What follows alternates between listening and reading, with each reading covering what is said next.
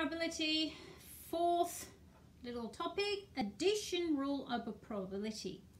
Sometimes there is an overlap where more than one event can occur at the same time. So this is obviously talking about non-mutually exclusive events, because a mutually exclusive event is they can't happen at the same time. Okay, so that means in a Venn diagram there is a little common parts in there. So we actually talked about a little bit in a previous video. So if we want to find the probability of A union or A or B, with the mutually exclusive, we didn't have to worry about this part because there was no way they could have any common parts. But this time there is. So we need to take that overlapping away. Okay? All right, so that's not too bad. Let's have a look at the question. A card is drawn from a standard deck of cards, which is 52 of them. Find the probability of selecting either a 2 or a heart. So let's have a look. So probability 2 or heart. So remember roughs, guys.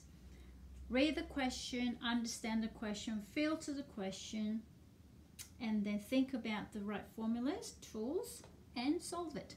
So we read the question, and then we understood that's what we have to find. And then now filter it, so collecting all the information. So we got, what is the information we got? There's a 52 cards in a deck. And then if I was gonna go hearts, there's a 13 of them, isn't there?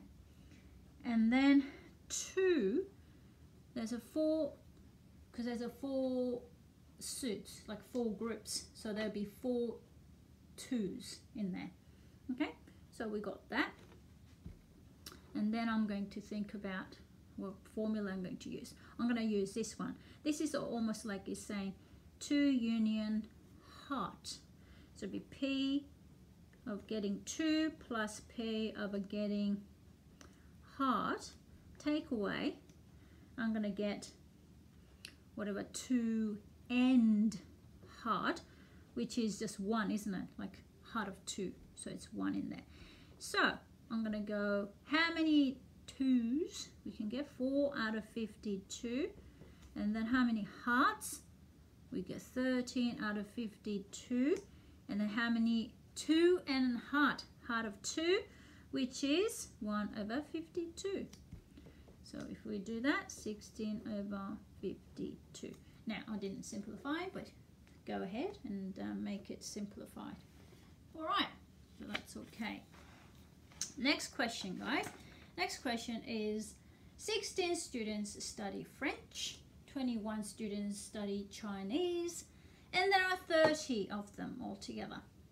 If one student is chosen at random, find the probability that this student does, okay, there's 3 questions, both French and Chinese, or only French, only Chinese.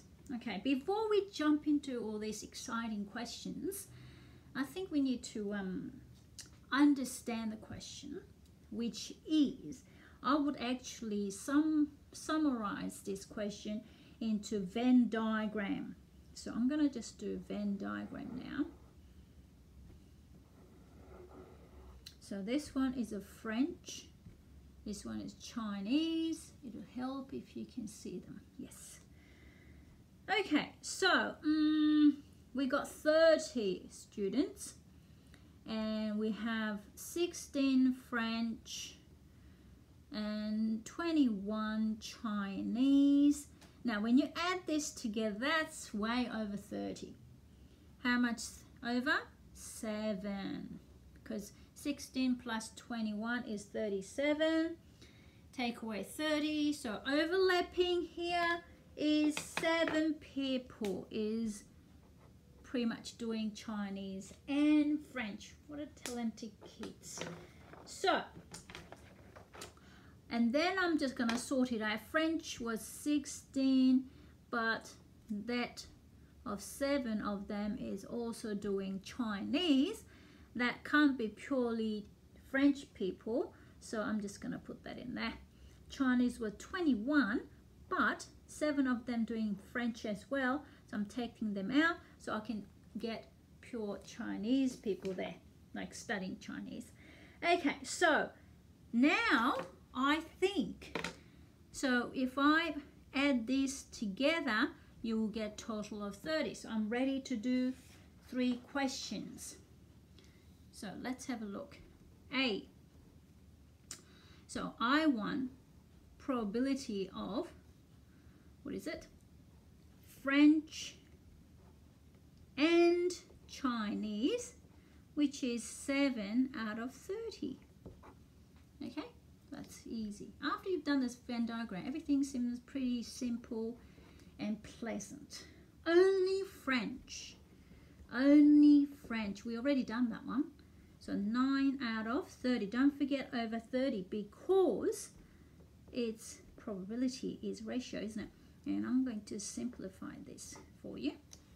And then see only Chinese language they took, which is on 14 out of 30. Simplify 7 over 50. Okay, well done. So guys, remember to simplify into Venn diagram when it's a bit more complicated, and then you know what to do after that. Well done.